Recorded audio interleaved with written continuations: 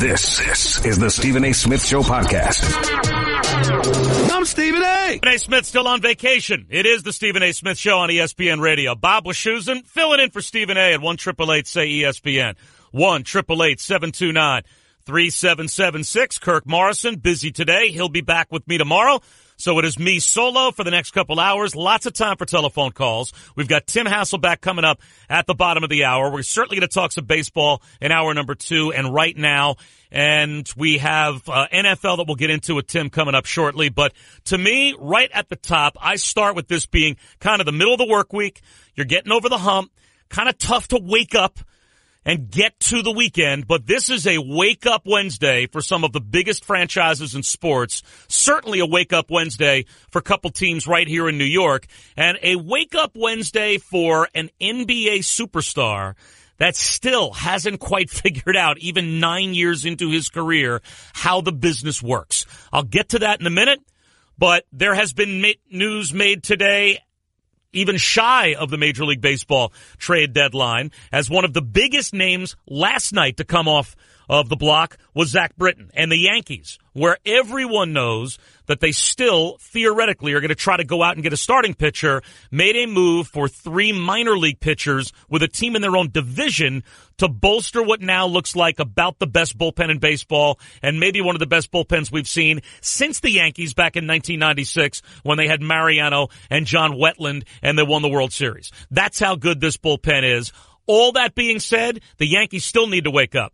And I think they're wide awake, but just in case, they need to be woken to the fact that their starting rotation is still not good enough. They absolutely, positively still need to make a move before next Tuesday to get a starting pitcher. Which brings me to, I guess, the targets that they have on the board and why I'm saying they have to wake up. They have to expand their horizons. Because the guys that you hear constantly connected with the Yankees, and one of those guys, to the credit of the Boston Red Sox, now off the board because Nathan Eovaldi was supposed to start against the Yankees today for Tampa. Half hour before the start, he gets scratched. A guy that's got a top 4 whip since the end of May in the American League is now headed to Boston. So the Red Sox, who already had a better starting rotation than the Yankees, add to that rotation because Stephen Wright's hurt. Rodriguez still on the DL. He's probably coming back in a couple of weeks. But now they take Eovaldi and make him their 5th starter, theoretically, once they get Rodriguez back. So you've got Chris Sale, who's probably the Cy Young winner so far this year in the American League. The only team that David Price can't pitch against is the Yankees. Rick Porcello, who's been hot and cold, but at times awesome this year. Rodriguez, who's been tremendous, and now you add Eovaldi. Better starting rotation than the Yankees have, which is why the Yankees have to wake up. They have to expand their horizons. This can't be just about J. Happ. This can't be about Cole Hamels, who has been dreadful.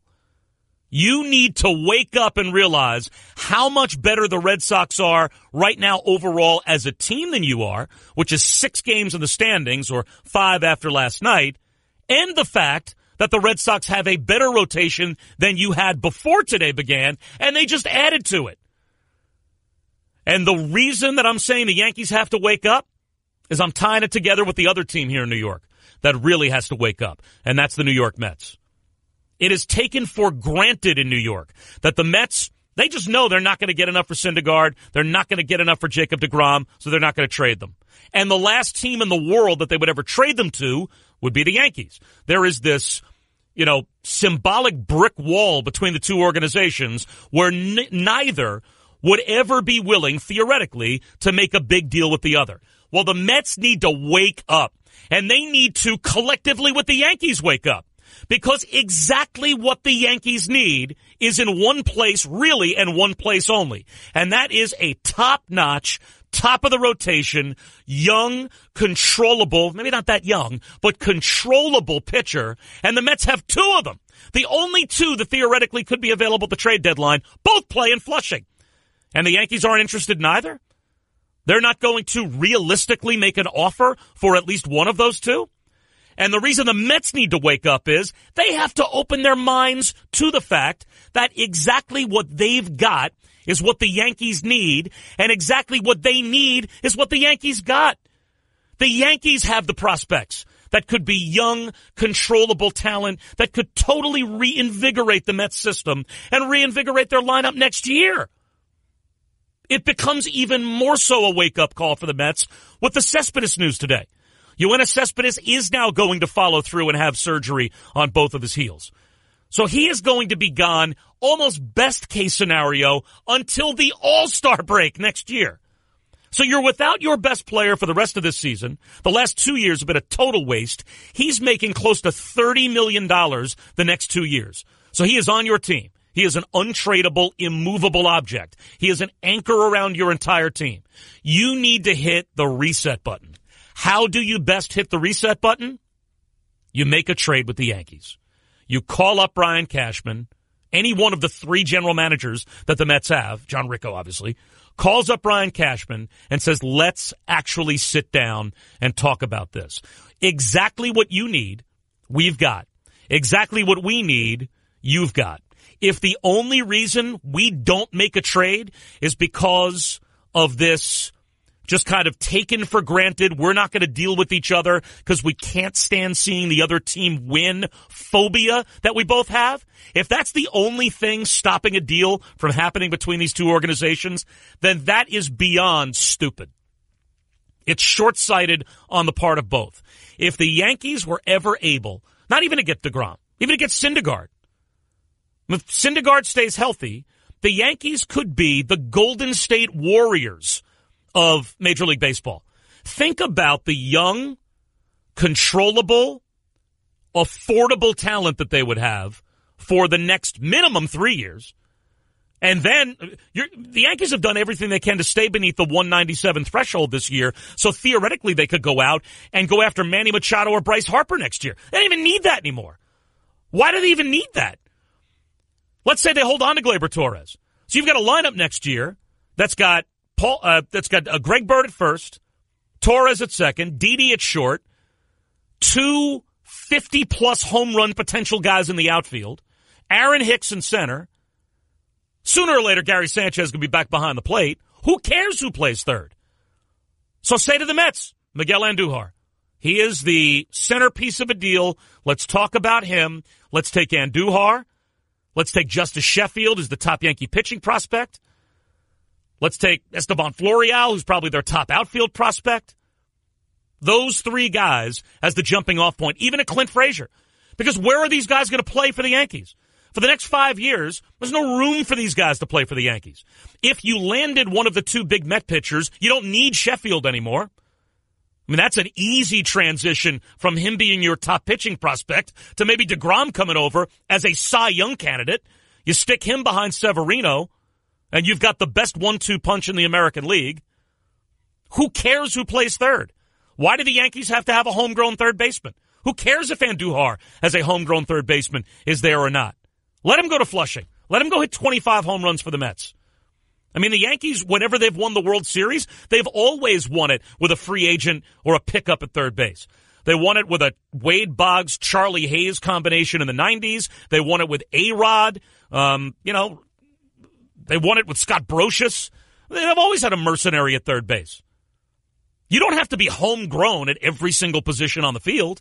You also don't have to be a superstar at every single position on the field. But the Yankees better wake up and realize that even with Britton in their bullpen, their rotation is not good enough. It's not good enough. It's too big of a drop-off after Severino. As good as CeCe has been, as this season goes on, we'll see if he stays healthy, see how they can manage him. But they want to go for it. And it's not going to be sitting CeCe and giving him extra rest, giving Severino extra rest. They have to try and catch the Red Sox because the last thing you want to do is be in a one-game wild card playoff scenario. This is the Straight Talk, brought to you by Straight Talk Wireless. Best phones, best networks, no contracts. And again, the Straight Talk to the Mets is they need to hit the reset button on their organization. And they have something that nobody else in baseball has. Certainly not any of the other organizations that need to hit the reset button and basically start over. And in one fell swoop, can reinvigorate their entire organization by making one move and one move alone, and they've got 2 guys to do it with. They can reinvigorate their organization and still have a clear-cut ace starting pitcher, whether it's DeGrom or Syndergaard. I'm not saying trade both of them. I'm saying trade one of them. And the team that they should be looking to trade him to is the Yankees. Because as good as the Yankee bullpen is, think about last season and the lesson we all should have learned last season as we got to the trading deadline about the single biggest acquisition that any team made last year in terms of who ended up competing for, getting to, and then winning the World Series. And that was a big-time, number one, ace starting pitcher.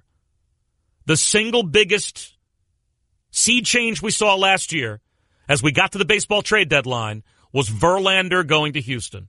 And they rode that acquisition to a world championship.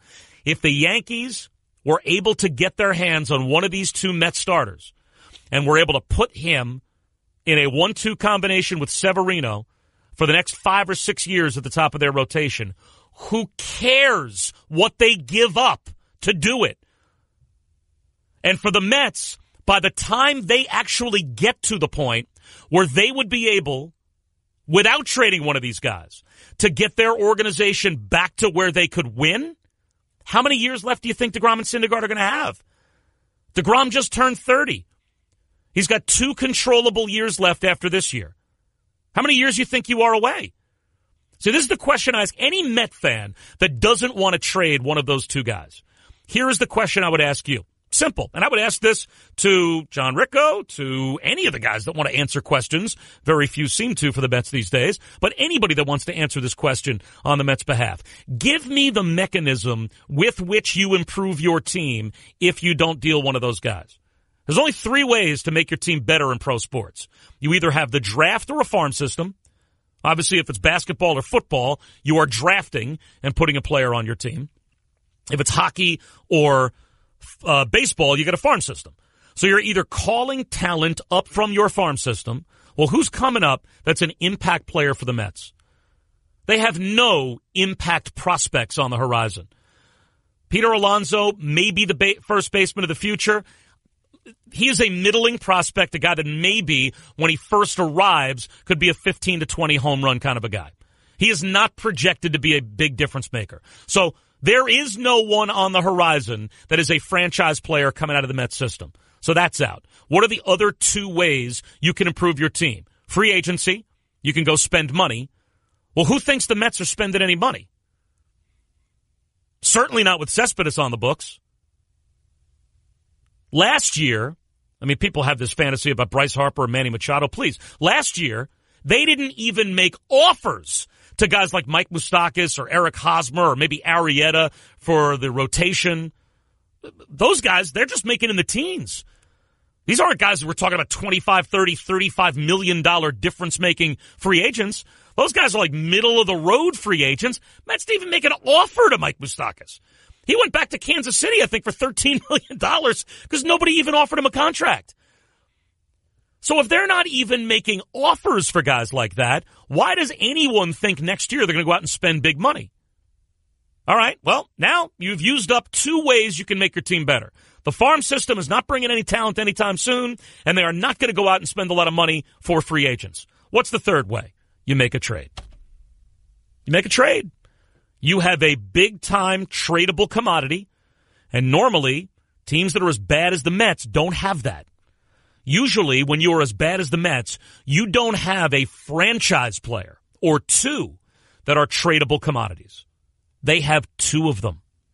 Wheeler might even be a borderline 3rd. You can flip your organization by trading one of those 2 guys. And the team that by far makes the most sense to make that trade with is the team 5 miles away in the Bronx. And if you're telling me the only reason that's stopping you from making that deal is because we just can't stand to see the other guy win, it would kill us as the Mets to see the Yankees with DeGrom and pinstripes winning a World Series. Or it would kill us as the Yankees to see our young farm system go and reinvigorate the Mets. If that's the only thing that's stopping you, that is beyond stupid. That is so short-sighted, showing no faith in your own decision-making process. And also not acknowledging the fact that the two organizations are just in totally different places right now. Admit what you are and where you are, and go do what you need to do and what's best for your organization right now. And for both organizations, that would be to do business with each other. It's not like we haven't seen it before. I'd love somebody in Chicago to tell me when Quintana went from the White Sox to the Cubs last year, was it the apocalypse? I mean, did the Red Sea part? Was there a plague of flies and frogs or something? No. They did business with one another because they knew it was the right thing to do. And so to me, the Mets need to wake up. The Yankees need to wake up. And one other guy that kind of needs to wake up is DeMar DeRozan. I mean, I listened to the interview that he did on ESPN, even read some of the quotes beyond that. And I get that he is someone who feels in Toronto like he kind of gave his blood, sweat, and tears to that organization and wasn't appreciated. Well, you know what, DeMar, welcome to professional sports. Welcome to the world of big boy sports. Okay, this is not a situation where a general manager is going to go to you and keep you in the loop on every discussion he's having about you with other teams. And if somehow you're offended that Toronto traded you, they traded you for Kawhi Leonard. They traded you for a top 5 player in the NBA. They traded you for a franchise player just as LeBron James leaves the Eastern Conference and everybody's just ceding the Eastern Conference to the Celtics or maybe the Sixers. They have a chance to get a player who's better than anybody that plays for the Celtics or anybody who plays for the Sixers and who's a lot better than you. Of course they're going to make that deal. Any general manager would make that deal. Masai Ujiri could have come to you and said, I am naming my next born DeMar DeRozan Ujiri. Even if it's a girl, I'm going to name my next born DeMar DeRozan Ujiri. And he still would have been lying to you if he told you he wasn't looking to move you if some team offered him a top 5 player in the league. Well, that's what San Antonio was forced to offer him. Of course he's going to make that trade. Welcome to the NBA. Welcome to pro sports. That's the way it goes. So you are now going to go down to San Antonio. You're going to play basketball for the millions of dollars you're being paid to play basketball. And I admire the player that you've become. I covered DeMar DeRozan in college. I never thought he'd become a 5, 6, 7, 8-time All-Star in the NBA, a legit 20-point scorer. I never thought that he would become that good of a player. But let's also admit what he is. He was the centerpiece player, along with Lowry, on a team that showed that no matter how many regular season wins they racked up, kind of like Houston, when it got to the most important spot against the rival that you all knew was coming down the tracks, and when it really got to crunch time, we saw what he is, what they are as a team, and what their front office had to admit to themselves. And it seems to be something that no one in Houston is willing to admit to themselves if you're a fan of the Rockets.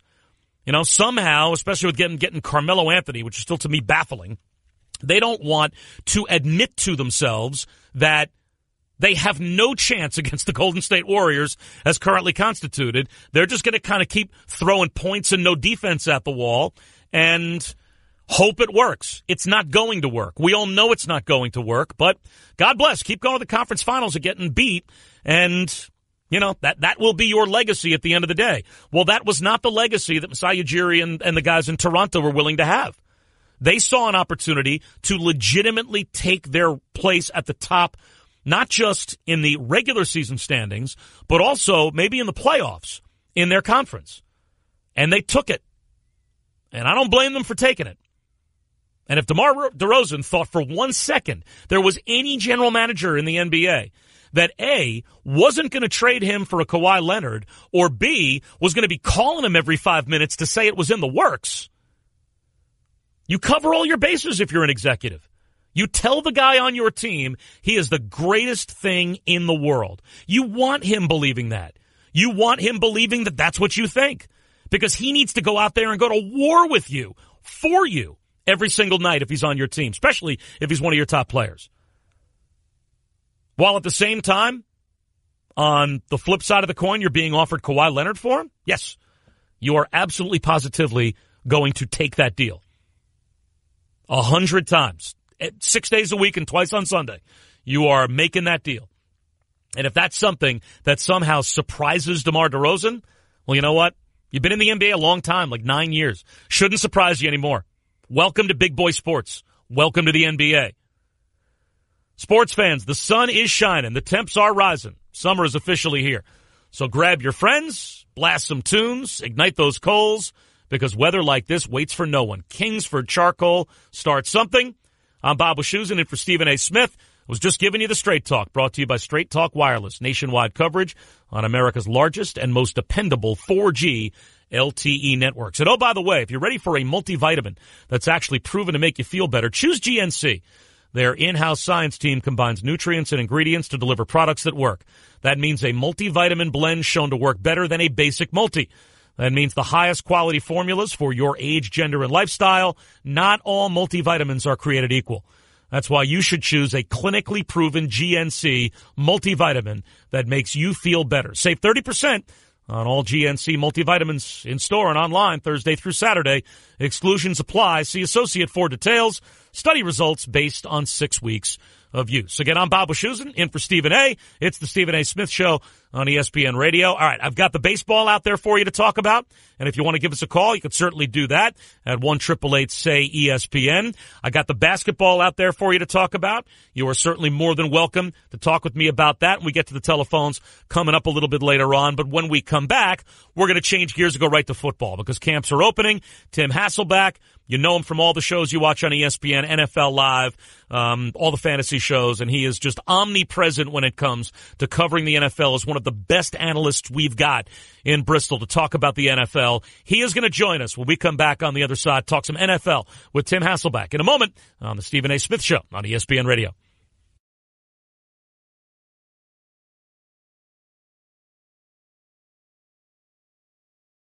Computer, execute 12.4p operation. Optimizing algorithm. Running encryption packet alpha 9.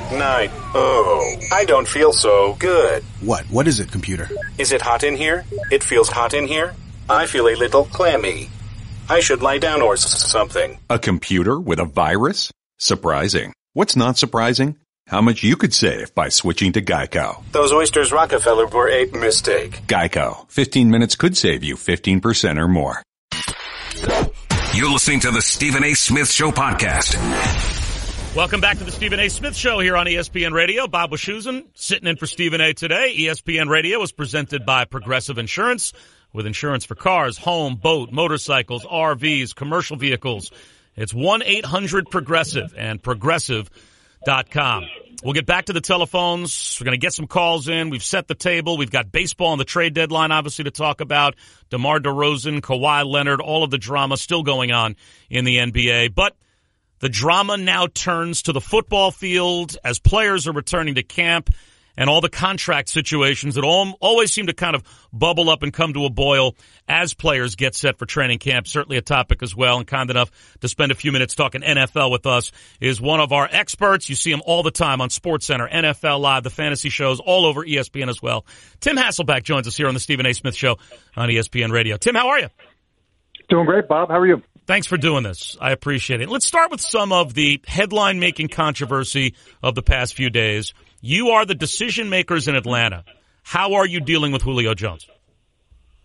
Quite honestly, I'm not giving him a new deal. I mean, he's got 3 years left on the deal, and so when I look at that, I think, look, you've been making about $16 million a year for the last few years, which would, to be quite honest with you, put you up, in top wide receiver money, on today's contracts, the ones that have most recently been done, like Antonio Brown, like DeAndre Hopkins, like Jarvis Landry. And so I think the way you have to look at it is say, we've compensated you fairly. You have 3 years left on a deal, and you signed a 5-year extension. And, that was kind of the price of getting the money up front like you did, because he's been paid handsomely the past few years. How do you think his camp then plays it? Because I agree with you. We were on yesterday. I said the exact same thing. He got the security of those years bought out for a front-loaded contract, $47 million guaranteed, and now with 3 years left on the deal, he wants to act like he's an impending free agent. You're not. Live up to the terms of the deal and show up. But having said that, if the team really stands firm, Is he just going to eat these fines and have to sooner or later accept the deal that he's playing on and come back? Or is there some recourse from his side? You think he'd actually sit out games? Yeah, I mean, I don't know. I mean, listen, it would cost him a lot of money, and I know he's made a lot of money. You referenced the guarantees that he already had. Look, I mean, $40,000 a day gets expensive even for somebody, like Julio. And then obviously once you start getting into the season, it gets worse. I don't know where his mindset is on it. I don't know if, he's looking at it from the standpoint of, look, hey, I'm underpaid and I'm willing to sit out. He's got a lot of time left on the deal. I'm just not sure what his leverage is. Ultimately, I think what happens is that, he's one of these guys that even though he's an elite receiver, he's really been a, no drama guy. And because of that, I think that the team appreciates that.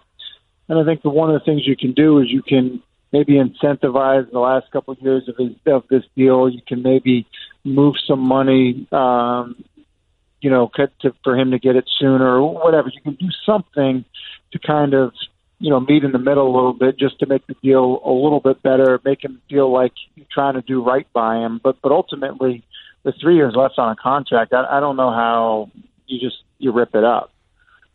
Do you think, and this is the world you used to live in as a quarterback, although you weren't paid quite as handsomely as the Matt Ryans and Kirk Cousins of the world are not being paid, but do you think, having been in an NFL locker room, that at some point there's going to be some market correction for the gap between what the top quarterbacks are making and what the best players at other positions are making? Will there be enough disharmony in some of these locker rooms that at some point that gap's going to have to close a little bit so that all these other guys playing all these other positions aren't just resentful of everybody in the NFL that plays quarterback? Yeah. No, I don't think there's going to be a correction. There's a reason why those guys are paid more. It's the hardest position. Man. No doubt. I remember guys like Michael Bennett say, want to be paid like these quarterbacks are just as valuable, these pass rushers. The thing I would say is, look, if you want to be paid like a quarterback, then learn how to throw. I mean, plain and simple, that's the deal. To me, Julio, as good as he is, and I've heard people be like, who's more valuable to the team, Julio or Matt Ryan? Matt Ryan is. Yes. Look, Julio is great, but Julio, on a really good Sunday, might touch the ball 6 times. The quarterback touches it every offensive snap, and he's making a decision in the run game. He's making a decision in the passing game. And the drop off from Matt Ryan to whoever your next replacement player is really significant. And look, I'm not going to sit here and tell you that Julio Jones isn't significantly better than Mohamed Sanu. He is, but the drop off from Julio to Mohamed Sanu is not as great as the drop off from Matt Ryan to whoever else you would have in his place. It just isn't. And so quarterbacks are getting paid that way and have been getting paid, the premier money for a reason, and I don't think that ever changes. You're one of 2 teams in the NFL. You either got one or you're looking for one as far as quarterbacks are concerned. Mm-hmm. And if you don't have one, then you're not winning, at least not winning with any consistency. I agree with you completely. Along those lines, Jared Goff took a big step forward last year. With all of the money that the Rams have spent, are you buying the Rams, literally and figuratively? Because that's what they tried to do. They're trying to go out and buy a team. Are you buying what they have done philosophically by just loading up with a lot of mercenaries? Well, listen, they've got a really good coach, and they've got very good players, in terms of what guys have achieved in the NFL so far. So, obviously they just redid Todd Gurley's deal. He's a proven player. And you look at some of the stuff that they've done on the defensive side of the ball. We got a bunch of proven players. I think the concern I would have for them is, and it's really mainly on the defensive side, is that not everybody can be a playmaker. The deal with defense is defenses that are good are defenses that are, are selfless. People understand, look, part of my job is to eat up a double team so that the linebacker can go run and make a play. I don't know who the leader is on that defense to be the one that is the communicator of, look, we're not a selfish group, and it's not about who's making the plays. It's about us all out here working together. They traded away their middle linebacker, signal caller, who's been a leader for them, and now they just have a bunch of big personalities on that defense. I'm a little bit concerned about that. But if that comes together, then, yeah, look, that's a really good team with a really good staff. If you draw that parallel to one of your old teams, the Giants, 2 years ago, it did come together, and they were a top team in terms of points against. They bought a defense, and it worked. Last year, that same defense totally, from a chemistry standpoint and from a performance standpoint, fell apart, and they looked like a bought mercenary defense. So, is this a sustainable plan? Because with the Giants, it wasn't. Yeah, and I think the reason, part of the reason it is that you have these different personalities. Look, most guys, but I just ask you, Aqib Talib, does does he ever strike you as a guy that wants to be a role player? Is he a guy that wants, or is he the guy that, he wants to take chances? He wants to be the one to be able to go and make plays, right? He wants to go do that. Well, then you also have a safety that's, playing on a franchise, tag. Like, he wants to go make plays too because he wants to get a new deal. And you got a defensive tackle that wants a new deal, so he's not worried about, eating up a double team. He's concerned about picking a side and trying to make a play. And you just go on and on and on down the line. It's like, well, it doesn't work that way. Like, defense doesn't work that way. Defense starts with alignment, assignment. Sometimes your assignment is not making the play so that somebody else can. And so that's the part for me where I wonder if it'll work. And kind of to your point, Bob, if it does, how sustainable is it?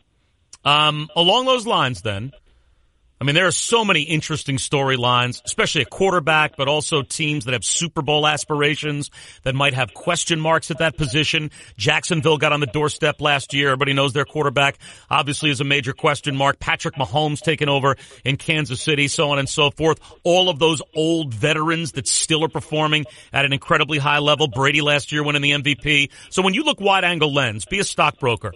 Are there some stocks out there that people right now are selling high? Who would you think you could buy low right now that might be a surprise? Like as you kind of look at as this season approaches. Yeah.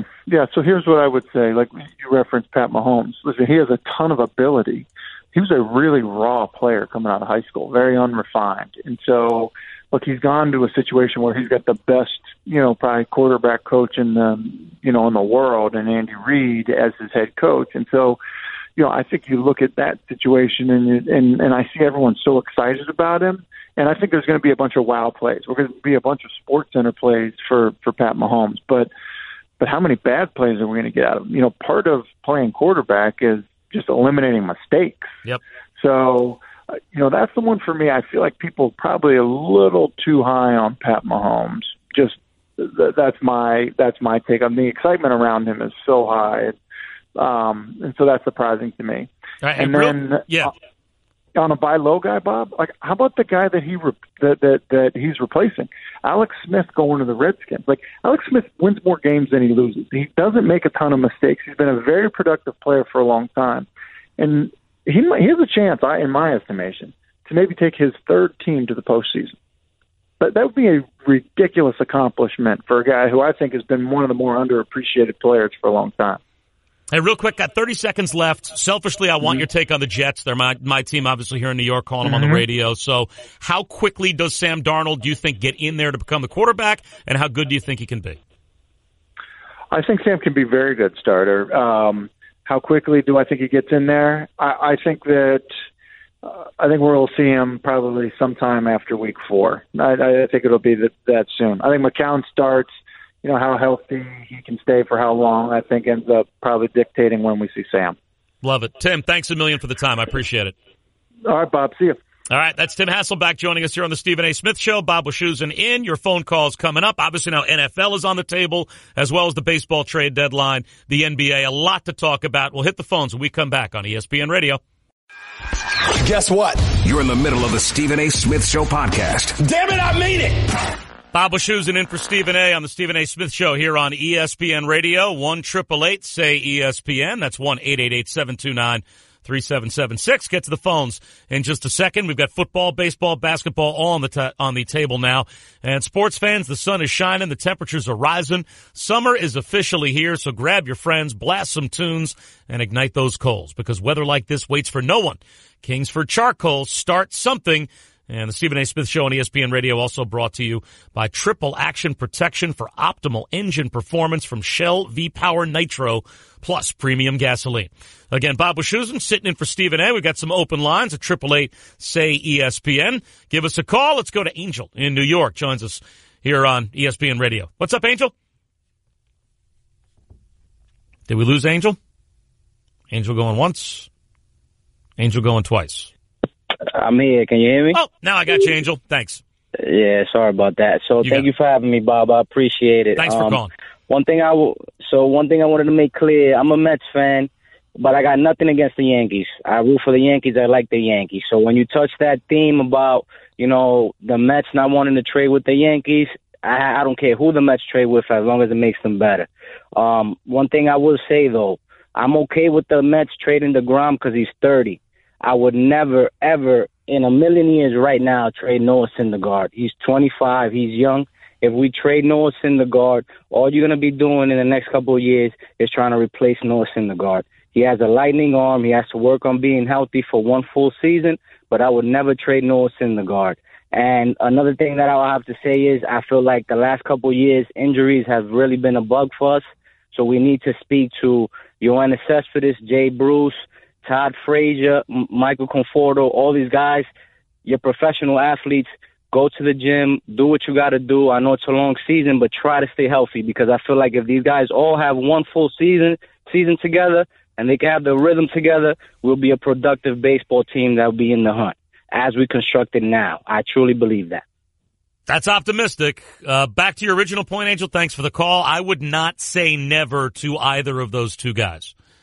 I can understand because DeGrom is controllable for the next 2 years, but he is 30 years old. There is that, kind of push and pull of, in spite of the fact that you financially control him for the rest of this season and 2 more years, arbitration eligible before he becomes a free agent, you start to ask yourself, what kind of a pitcher will he be when he's 33, 34, 35 years old? And how many years and how much money do you then offer him? That's fair. Syndergaard younger, certainly understand that.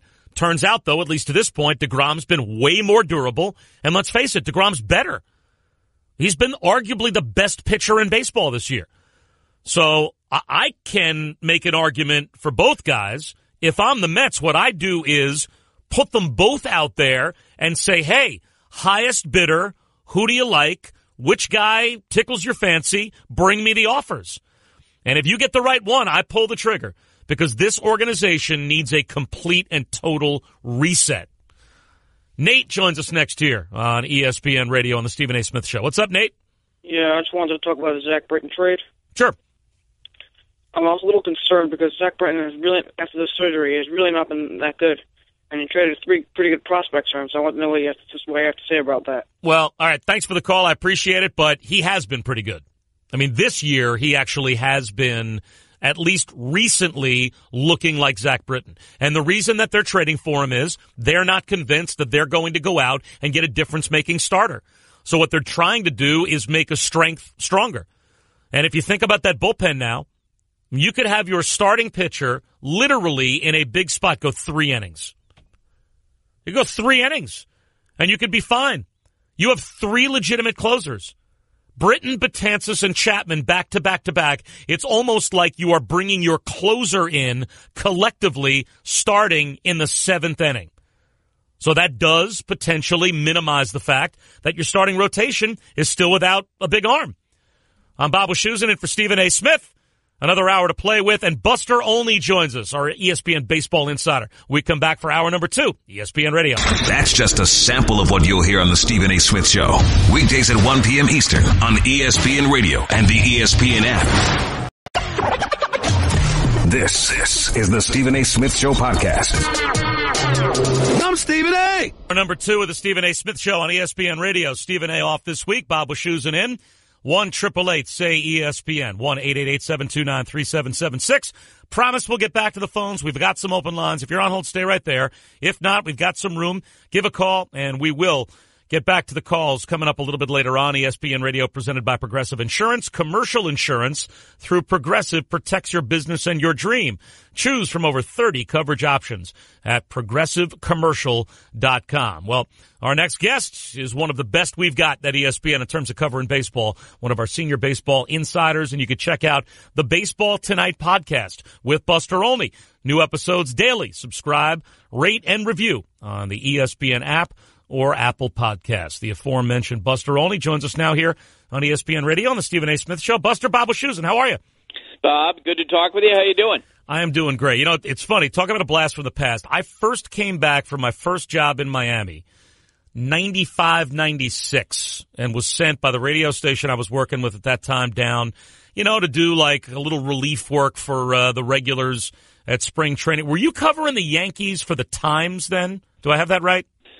No, I was covering the Orioles in 95 and 96. I covered the Mets in 97, which I think might have, I don't know if you ever made it over that way, and then I started covering the Yankees in 98. 98 you went, and that was the Times you were writing for, and you covered the Yankees then. Right, for 4 years, yep. For 4 years. I got to thinking kind of nostalgically about how I got, as my first gig back in New York, an up-close look at how hardened baseball beat writers would cover a team like the Yankees, team like the Mets, team like the Red Sox, like one of the big, you know, household names in the sport, kind of in the wake of what happened with the Daily News this past week. And I don't know if you have any thoughts about where the business is at. You've obviously made the very successful transition from being a print guy to now joining us at ESPN, but a little part of my childhood of growing up as a New York sports fan, and then a little part of my professional life of being a diehard New York tabloid reader died this week. Oh, no doubt about it. You know, and a lot of the guys who got bad news this week. I mean, John Harper was always someone who I aspired to be. You know, this sort of that someone, as you say, sort of a New York type beat reporter, and the intensity and the scrutiny and all that John brings to it. And Peter Botti was on the Yankee beat the first year that I covered the Yankees for the New York Times, and you got to know him, and it crushes you, and you hate where the business is going, and I do think it's reflected overall in the quality of the reporting that we're seeing across the board. When you have less competition, it means you got more stuff that's not great, and so to see those guys out of work, really, it's awful. Yeah, it's the guys that do it and do it well, and those two do it really well, as you did and still do, and so many that still are gainfully employed. If you're covering a baseball team and you're covering it well, that's a long job. That's a lot of hours of dedication of being at the ballpark at 1 or 2 in the afternoon and going home at 1 o'clock in the morning to do the job right. Yeah, and especially in New York, the amount of hours required to cover. Oh. When I started covering the Yankees, covering a George Steinbrenner team, I remember spring trainings where you'd show up at 7:30 in the morning, and then at 11 o'clock at night, you're waiting to see if George is going to emerge after yelling at Brian Cashman. After they lose a spring training game to the Red Sox. Yeah, I would go down to Tampa, and I would come back, and not only would I not be tanned, like I would be paler than when I left to go down there. And people would say, weren't you at spring training? Look where you. I'm like, you don't get it. Like, they open the clubhouse at 8 o'clock in the morning. You are standing around making sure that George doesn't, emerge from some broom closet and say something, and all of a sudden it's on the back pages, and you're going home at 6, 7 o'clock at night. I mean, and I was leaving before the beat writers. I had to file a few 30, 45-minute long reports to a couple of phoners. I mean, the amount of work that I did paled in comparison to what a beat writer does. Yeah, I remember Joel Sherman. There was a documentary that was done on baseball beat writing in New York at that time, and Joel Sherman compared it to like a military tour. Like you would sign up, and obviously he was kidding. He didn't mean that literally, but he just talked about the amount of time that was required. And the amount of, and you're right, you'd get calls from friends who are in the area. Hey, I see the Yankees are around. You want to go hang out and have dinner? No, I'm sorry. I have no social life. I go nowhere. I do nothing but wait for George Steinbrenner to call me back. Yeah, I've got 12 minutes to give you at the media buffet if you want to have dinner. That's about it. Buster Olney, exactly hey, nobody right. does it better. Obviously, you are as dialed in as anyone as far as the trade deadline. We're going to get to that in a moment. The Yankees making a move, the Red Sox making maybe, kind of that counter move earlier today. We'll get to that in a second. But what did you make of the hater reception from the fans in Milwaukee? Did that bother you? Did that crawl under your skin at all?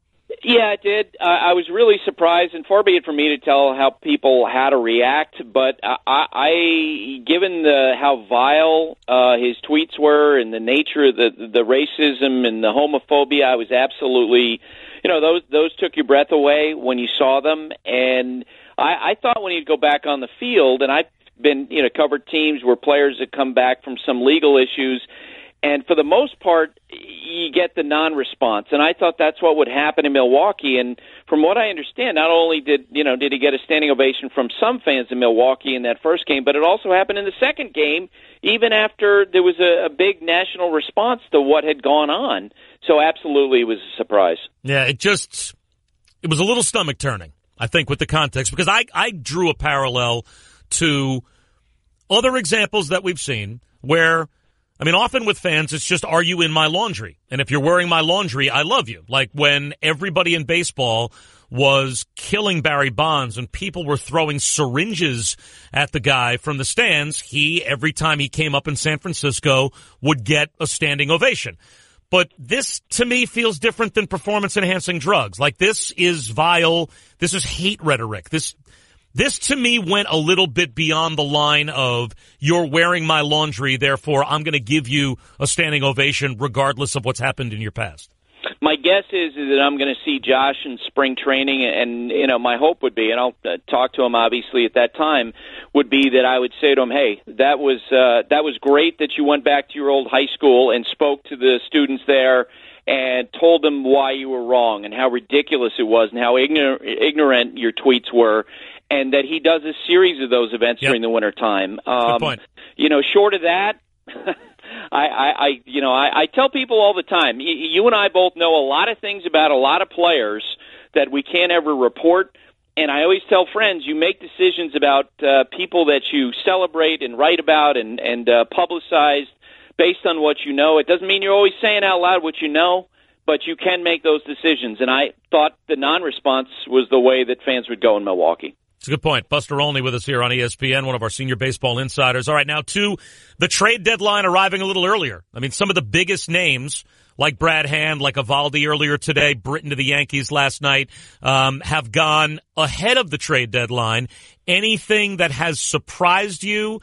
And what do you think maybe of the return on the investment, say, of Britton to the Yankees, Familia? Did the Mets get enough? What's been your overall take in the deals that have gone down so far? That generally speaking, it is a soft market for difference-making players, which is why you're seeing teams step out. Look, the Dodgers, with the acquisition of Manny Machado, Andrew Friedman, who heads up their baseball operations, typically does not like to step out and pay a higher price in prospects in a mid-season deal for a rental, and Machado's going to be a free agent in the fall. But I think the Dodgers recognize, look, there's not going to be a lot of opportunities to go out and get someone who can make a difference.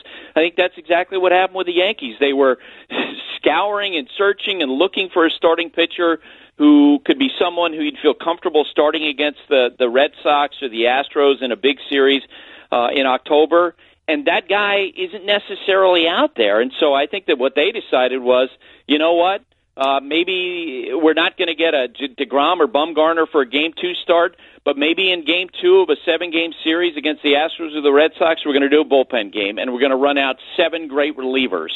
The lack of impact-type players available in the trade market, I think, has been jumping out, and part of the reason why the teams are moving early is because of that. Odds to you Machado stays in L.A.? Close to 0. For a couple reasons. One, they have Corey Seager coming back, the shortstop, Justin Turner, the third baseman, who's been their best player the last couple of years. He's got 2 years left on his deal, and I'm absolutely convinced that there is a room in Philadelphia with Manny Machado's name etched on the door, and they've been piling up cash behind there because all the members of the Philadelphia front office were people who used to work for the Orioles when they drafted and developed Manny when he was younger. How many teams were in on Britton? Did it surprise you the Yankees got him for the price they paid? And how much of what the Yankees did with Britton was just playing defense against some of those other teams that were in there on him, like the Red Sox? And I think that there's no question that's part of it. And, to put a percentage on it, 25, 30%.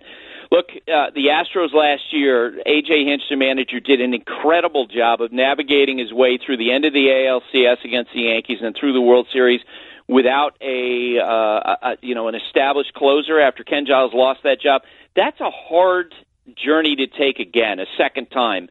And that's why the Astros were involved in the conversations on Britton, and the Yankees certainly were aware of that just about every contender was in on Britton. And I know that within the Yankees front office, within the organization, the thought was, look, if we're going to get this guy, then we probably have to do what the Dodgers did on Machado, and we'll have to pay the extra 20% for the rental. It's not something typically that Brian Cashman likes to do, but I think if you wanted the player, you had to take the extra step. And I talked to folks with other teams on the return that the Orioles got, and I basically got back, it was solid. That was the general perception of the pitchers that the Baltimore got. And I think that there's this perception that if you don't get, say, a guy that's quote-unquote a top 5 prospect in a team system, then maybe they got over on you. But I heard Brian Cashman talk about this. I've heard guys like you talk about this that know more about it than I do. The Yankees system seems so deep that if they're giving you 3 guys and maybe the best prospect is their quote-unquote 9th best prospect in their system, well, the 9th best prospect in the Yankees system might be the second best prospect in someone else's system. It seems like they have such a wealth of talent that they're still giving you a return on your investment, even if it's just 3 guys they're afraid they can't keep on the 40-man before the Rule 5 draft. 100%. And on top of that, generally speaking, the return that teams are getting for these 2-month rentals, 2.5-month rentals, has absolutely dropped precipitously, I think especially in the last 2 years after the Yankees got Gleyber Torres for Aroldis Chapman. If you look at what the Arizona Diamondbacks gave up last year for J.D. Martinez at a time, everybody knew J.D.'s a good hitter, but teams are just not willing to pay a lot. So if you're the Orioles and you get a guy, if you get pitchers who you think have a chance to pitch in the big leagues, be even a number 3, number 4 type starter, and that's what the Orioles seem to have gotten, then you're probably doing pretty well for a 2.5-month rental. To the Mets, living in New York, following the insanity that is what has happened to them this year and partially what they've done to themselves, how they've just mucked up the Yoenis Cespedes situation, and now he's done maybe till the All-Star break next year. I opened the show by talking about, at least in part, with the Mets. That is an organization that, to me, needs a complete reset button hit. They need to reset the organization. And if you look at the 3 ways you have available to you to improve in pro sports your team, you have a farm system or a draft, depending on what the sport is. Well, the Mets' barren farm system does not seem to have anybody on the horizon coming up to help them. You can spend money. You can go out and, via free agency, bring in different players. Well, no one that follows the Mets expect them to spend any significant money, or you can make a trade. And they are the rare example of an awful team that happens to have 2, maybe 3 huge tradable franchise chips. So if you operate from the standpoint of they have to hit the reset button, they aren't going to spend a lot of money, and their farm system is not going to be where they're going to get the talent from, would you, if you were the Mets, even if you have a new GM on the horizon next year, trade either a DeGrom or a Syndergaard before the deadline? No question about it. And I think you laid it out exactly perfectly. I've been screaming about this for 6 weeks, that they needed to, at the very least, go through an earnest and aggressive process in which they were exchanging proposals with other teams to see what was possible, in part because of what we talked about. The market so lacks difference makers. And you had a potential to put a DeGrom out there where you could have had probably 6, 7, 8 teams that would have been clamoring for a shot, and you don't know what you necessarily would have walked away with. Maybe it would have been a huge haul, and I'm talking about in the past tense because I think at this point it becomes really difficult just in terms of a process for the Mets to actually trade someone like DeGrom at this point, because you do want to have the preparation, you do want to do all the proper scouting, you do want to get all those ducks in order And that's something that, the Mets for sure, in terms of pushing the reset and putting themselves in a better position to win moving forward, that absolutely is a step that they should have taken, because teams like the Padres, the Brewers, the Braves, the Yankees, et cetera, they would have been all in on a difference-making player like Jacob deGrom can be. And it feels like yet another missed opportunity. Well, having said that, I kind of started the show with, and you bring a perspective to this unlike most, because in spite of the fact that you are now someone that covers the sport in totality for ESPN, as you said, you were once a Met beat writer and you were a Yankee beat writer. So you got to look behind the curtain at the culture of both teams. Yep. And there is this kind of philosophical brick wall in New York that neither team can make a big deal with the other because neither team can stand to see the other team have success. And to me, if you took that out of it, if you took the Yankees and put Texas Rangers uniforms on them and took all of the New York versus New York vitriol out of it, the Yankees have exactly what the Mets need, and the Mets have exactly what the Yankees need.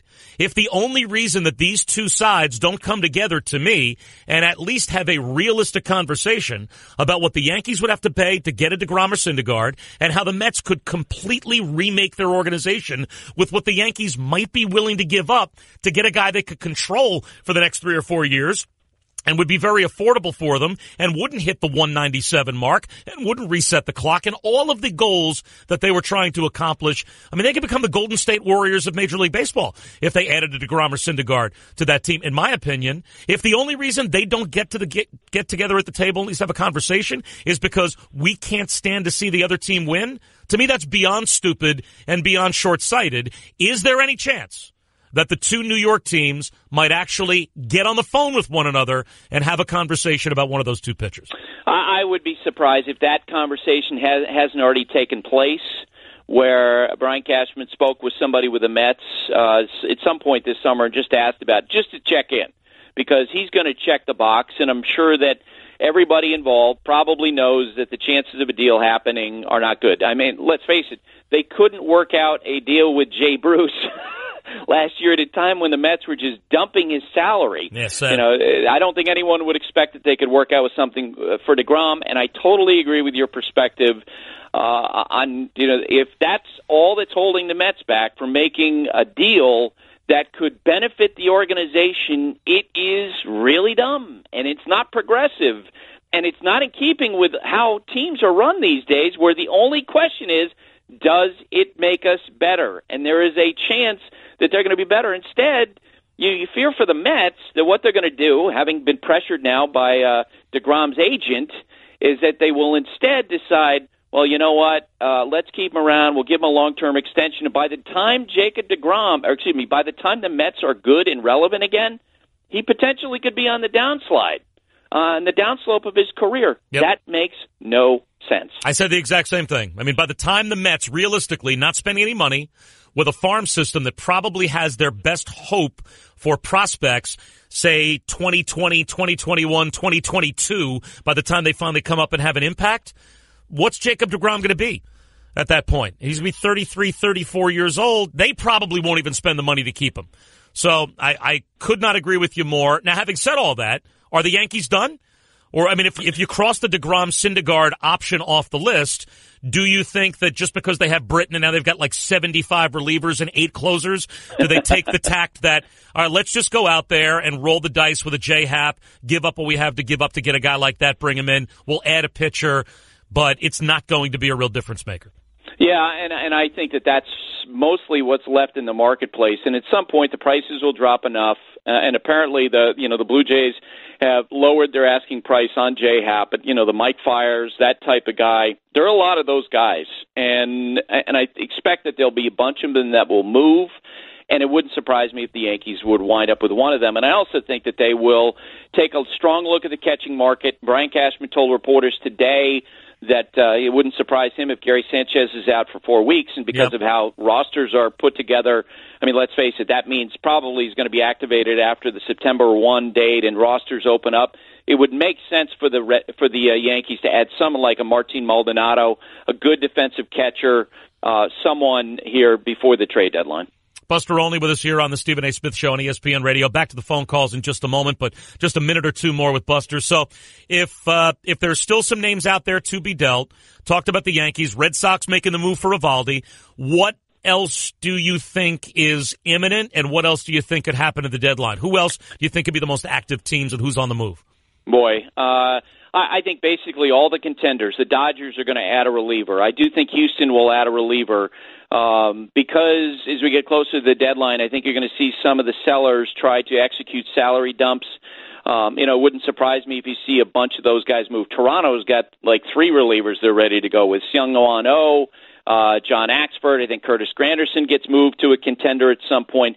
There are going to be a lot of smaller type deals before we hit the market. And one thing, just to double back on the Mets a little bit, I think that one thing, and I agree with you, they need to take an overall look at how they do things. And first and foremost, they need to get a linear chain of command. What a difference it made for the Yankees organization when Brian Cashman, got the trust of the Steinbrenner family and was allowed to put a structure in place for the organization where you didn't have a situation like you did 20 years ago where in a given day George's driver could have more power than Brian Cashman did. They finally got into a workable situation. Yes. And with the Mets, Omar Minaya, no, you're right. You know how these things work. When you are making a call about a Jacob deGrom or a Noah Syndergaard, that's not a conference call with like 5 different opinions on the call. There is one voice, and that one voice has to be the clear leader of the organization that has the final say over whether or not you're going to make a franchise-changing move like that or not. 100%, and they have to fix that and get it so we don't have situations like we had last weekend where on Saturday you had Mickey Callaway, the manager, having to answer for what Cespedes said the night before. That's like blaming a second lieutenant for things that are going on with the generals. Buster, you're the best. Thanks a million for the time. Thanks, Bob. I appreciate it. That's Buster Olney. Again, check out the Baseball Tonight podcast with Buster. New episodes daily. Subscribe, rate, and review on the ESPN app or Apple Podcasts. The baseball season rolls along. Tune in tonight. Jose Altuve and the Astros visit the Rockies, presented by Vivid Seats. Coverage begins at 8 Eastern on ESPN Radio, ESPNRadio.com, and the ESPN Radio app. And if you're ready for a multivitamin that's actually proven to make you feel better, choose GNC. Their in-house science team combines nutrients, ingredients to deliver products that work. That means a multivitamin blend shown to work better than a basic multi. That means the highest quality formulas for your age, gender, and lifestyle. Not all multivitamins are created equal. That's why you should choose a clinically proven GNC multivitamin that makes you feel better. Save 30% on all GNC multivitamins in-store and online Thursday through Saturday. Exclusions apply. See associate for details. Study results based on 6 weeks of use. Again, I'm Bob Wischusen, in for Stephen A. on the Stephen A. Smith Show on ESPN Radio. 1-888-SAY-ESPN, 1-888-729-3776. Your reaction to what Buster had to say and anything else you want to bring up when we come back on ESPN Radio.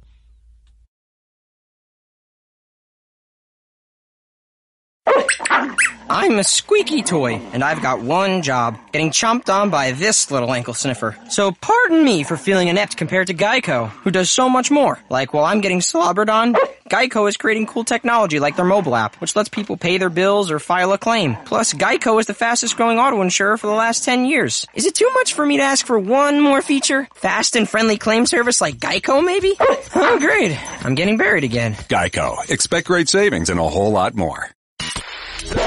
You're listening to the Stephen A. Smith Show podcast. Speaking of 1-800-Flowers, surprise a friend or loved one today with a bouquet from 1-800-Flowers.com. When you order a dozen multicolored roses for only $29.99, you'll get another dozen absolutely free. Go to 1-800-Flowers.com/ESPN. 1-888-729-3776. It is 1-888-729-3776. That's 1-888-SAY-ESPN. Bob Wischusen on for Stephen A. Another half hour to go till the top of the hour. Then I'm back tomorrow and Friday with Kirk Morrison. But flying solo today and talking to Kenny, who gives us a call here on ESPN Radio. Hey, Kenny. How you making out, Bob? I'm doing great. I look forward to seeing you real soon on the Jet Road Trip. You know how I am. You're a diehard. Oh, yeah. Listen, well, not on the Jets yet, but I'm also a big Met fan. And basically with the starting pitching that seems to be in place, what direction would you go with this team with the starting pitching? Would you hold on to these chips right now and just fix the bullpen and the hitting? How do you fix it? If you don't trade either DeGrom or Syndergaard, how do you fix it? We live in, you got the two big targets out there, Machado and Harper. You got to give them a blank check and go from there. That's pie in the sky. That's a great idea. But for an organization that last year didn't even make an offer to guys like Eric Hosmer or Moustakas or Lorenzo Cain, I mean, what would give you any hope that they're going to go out there and write a blank check for a Harper or a Machado or somebody like that? Well, why would you think they would ever spend that kind of money? This is the first time in years where we're not even in August yet, and the stadium is going to be empty. And, basically they got to say to themselves, okay, if we spend the money, we should make money, not take the approach we did the last few years. I know they went to the World Series a couple of years ago, and, that might have been a bad thing back then because if they think that that is going to ride on their laurels. But the only quick fix with this starting pitching is free agency, and they have to know this. Well, I'm sure they do, but spend the money. Thanks a lot for the call, Kenny. We got some open lines, by the way, at 888-SAY-ESPN, 888-729-3776. So give us a call if you'd like. I totally agree. I mean, if you told me that you had a team that showed absolutely no inclination to spend big money since 3 years ago when they signed you on Cespedes, what money have they spent since then? They brought Jay Bruce back when nobody else really was offering him a contract. And they gave him, again, like that middle-of-the-road $13 million a year deal. But everybody else, for the most part, of this team's low cost. All they do over and over again is throw, veterans up against the wall and see what sticks. They tried it with Adrian Gonzalez. They're trying it with Jose Bautista. I mean, that's what they do. So everything is about the budget. If you told me that they were then going to adopt that philosophy of blank check, let's go sign some guys, yes, sign me up, I'm in. The reason that I would, if I were looking as objectively as I possibly could at the Mets, say you have to trade DeGrom or Syndergaard, I am going on the assumption they're not going to do that. I'm going on the assumption they're not going to go out and spend a whole bunch of money on the free agent market for guys that cost, $250 to $350 million. I mean, Yoenis Cespedes is probably out until minimum the All-Star break next season. And they owe him close to $30 million a year for the next 2 years. And the Mets seem to be a kind of an organization where what they do is they just spend big money on one guy. And if it doesn't work out with that one guy, well, we gave it a shot with that one guy. Kind of the Pittsburgh Pirates philosophy. We're going to spend big on a guy. If it doesn't work out, well, we gave it a shot. Whereas the Yankees have a contract in Jacoby Ellsbury that's not even that far off what the Mets spent on Cespedes. It's about $6 million or so less probably than what the Mets are giving Cespedes, but not a huge downgrade from what they're giving Cespedes. Jacoby Ellsbury's got a couple years left on his deal. They still owe him like another $60 or $70 million. Has that done anything to back the Yankees off? I mean, that should be the same albatross contract anchor around the Yankees' neck that Cespedes is around the Mets' neck. What did the Yankees do? They went out and traded for Giancarlo Stanton. They brought in the National League MVP and, oh, by the way, picked up hundreds of millions of dollars of his contract. And still, people think that once they reset the clock at 197 this year, they're going to go after Manny Machado or maybe Bryce Harper next year. Can't be in New York and act like you're in Pittsburgh. You can't do it. You can't get away with it here. And they're trying, and it's not working. Let's talk to Kevin, who joins us next here on ESPN Radio. Hello, Kevin. Hey, buddy. How you doing? Good. Hey, the day the Mets died was the day they let Murphy go. Murphy absolutely destroyed my Cubs in the NLCS, and all he's done for the Nationals is rake since he's been there. Yeah, I mean, the Mets had Justin Turner on their bench once, too. Well, and they also went out, going back 30 years, you got to remember, this is a systemic issue with this ball club. They did the same thing with Bobby Bonilla. They threw a crap load of money at Bobby Bonilla to come to New York, but they never built a team. Yeah, that was quite And thanks for the call. Quite exactly the worst team money could buy. The biggest problem I always thought with Bobby Bonilla is they paid him to be something he wasn't. They paid him like he was a top 3 player in baseball, and he just wasn't that. And he was never going to live up to that money. And then obviously the New York media rode him, and it went downhill from there. Anthony joins us next year on ESPN Radio. Hello, Anthony. Hey, thanks for taking my call. I couldn't agree with you any less than what you just already said. It's very simple to me. Okay. The way the Mets spend their money is like this. They want to pretend that they want you to be up in the top 15, top 10, 11, so you can't say that they're cheap, but they're afraid to give commitments to people that can really help them. Like, for example, you're going to give Bruce on the cheap, Frazier on the cheap, rather than get either a J.D. Martinez or an Eric Hosmer. To me, with money being freed up because of this insurance policy on Cespedes, there is no reason why the Mets can't be in talks and can't be one of the teams rumored to go after Bryce Harper or Manny Machado. I agree with that. Reason. You and I absolutely positively are on the same page where that is concerned. What I'm saying is, what evidence do you have that they're even thinking about spending that kind of money on a superstar player? I have no evidence, and that's just a frustrating as a Mets fan. But you know my evidence, though? My evidence, if I want to go to a Mets game tomorrow night, the tickets, everything there, that's a major market. Okay, that's top of the line. So they don't really invest it as much as they said. They want to make sure. I'll give Vargas $7 million, $8 million rather than give Arrieta 3 years, $90 million. See, it's just the cheap. And this is why the Mets aren't good. It's because they do all these to these old broken up guys rather than get a stud in Machado who's 25, 26, or Bryce Harper in his prime. That's all they have to do. They have the pitching. I don't want them to do anything right now. I don't want them to get rid of Wheeler. I like the pitching. I just think if they get a Manny Machado at shortstop and go get A.J. Pollock in the outfield, you're telling me that team can't contend next year?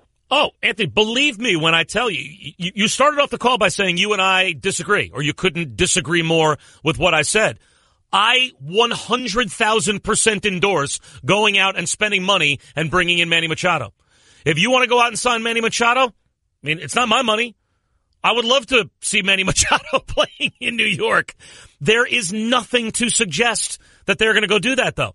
So the reason that I'm saying you have to look at a Syndergaard or a DeGrom trade is I am operating from the jumping off point of Manny Machado, Bryce Harper not happening.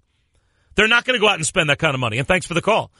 So if I'm jumping off from they're not spending that kind of money, I'm looking at other avenues for them to improve themselves.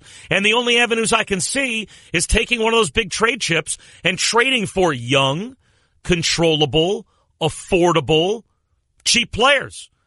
Trading for prospects, trading for like a Miguel Andujar, who is a rookie, and who now gives you 5 years of affordability while maybe hitting 25 home runs a year for you. If you told me they're going to go out and spend on a $250 to $300 million player, and that's the jumping off point, then yes, don't trade the pitchers. 100%. Keep them. Put Manny Machado at shortstop and have those two aces on the mound. Maybe Cespedes comes back at the All-Star break. Maybe just having the presence of a Harper or a Machado in the lineup all of a sudden takes all the heat off of guys like Conforto, like Bruce if he comes back. You know, those guys aren't necessarily thought of as they are heart of the order, gotta produce players, because they've got their franchise player. One bat like that in the middle of the lineup can have an amazing trickle-down impact on everybody else. I agree. I'm on board. Sign me up. They're not doing that, though. So if the jumping off point is they are not spending that kind of money, then I have to look at what avenue I have for them to improve themselves. And the only one I see is by trading DeGrom or Syndergaard. I don't see any other way they can do it. Sports fans, the sun is shining. The temps are rising. Summer is officially here. So grab your friends, blast some tunes, ignite those coals, because weather like this waits for no one. Kingsford Charcoal. Start something. Stephen A. Smith Show on ESPN Radio. Bob Wischusen in for Stephen A. More phone calls at 1-888-SAY-ESPN, 1-888-729-3776. And we come back after a quick break to the top of the hour on ESPN Radio. Guess what? You're in the middle of the Stephen A. Smith Show podcast. Damn it, I mean it! Not all multivitamins are created equal. You should choose premium GNC multivitamins because they're clinically proven to make you feel better. Save 30% on all GNC multivitamins in store and online Thursday through Saturday. Exclusions apply. See associate for details. Study results based on 6 weeks of use. And when was the last time you were at the game or concert?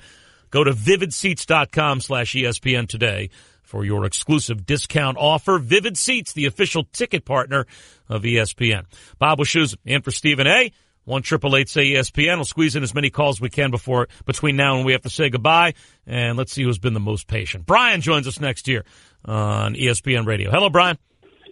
Hey, what's happening? Wanted to make a quick financial note about all billionaires and millionaires that are owners. If you can show that owner that you'll spend $800 million on players and you will not make the playoffs, in my opinion, it just makes sense that that's why they take 5-6 years off. That's why teams have these 5 to 6 year droughts. It's not by, accident. I believe these owners look at the money that they're going to spend versus the money that's coming into the stadium, and they do the bare minimum just but to it's put also people the in value. It's also the value of your organization. And thanks for the call. Like the Yankees are never taking a year off. And look at the value of their organization. They built their own television network off of never taking a year off. So, no, I don't believe that. I don't think these owners look at the balance sheet and say we're only going to try to win 1 out of every 5 years. No. Certainly didn't happen in New York. Eric joins us next year on ESPN Radio on the Stephen A. Smith Show. How you doing? So I'm a pretty big Mets fan. I remember in 2000, the Subway Series was pretty rocking. The city was on fire. I think that a trade between the Mets and Yankees really should happen at this point. I think it would be great for the city. Granted, maybe the Yankees don't want to give away great prospects to the Mets. The back pages, the Mets don't want to see DeGrom there on a championship float. Sports, with the exception of really the Yankees, there's very little hope. Knicks, Nets, the Jets, the Giants, the Rangers are in their first rebuild in years. I mean, I think that this can really do both teams. They both can do great here. Yeah, Eric, to me, and again, like what I opened the show with, if the only reason that the Mets can come up with, and vice versa, and the Yankees as well, about not wanting to do the deal is because regardless of how automatically logical it seems for both teams, if the only reason that they can think of to not do the deal is they just don't want to help the other one win, then to me, that's ridiculous. Like, that is so short-sighted. The Yankees have a farm system that is choked with talent. So much so that they are just dumping guys off their team that they know they can't even protect on their 40-man roster. They have everything that the Mets need to reset their organization, to hit the reset button. The Mets, conversely, have exactly what the Yankees need. That front line, top of the rotation. We now have a better rotation than you, Houston, Boston, Cleveland, so on and so forth, to go along with the bullpen.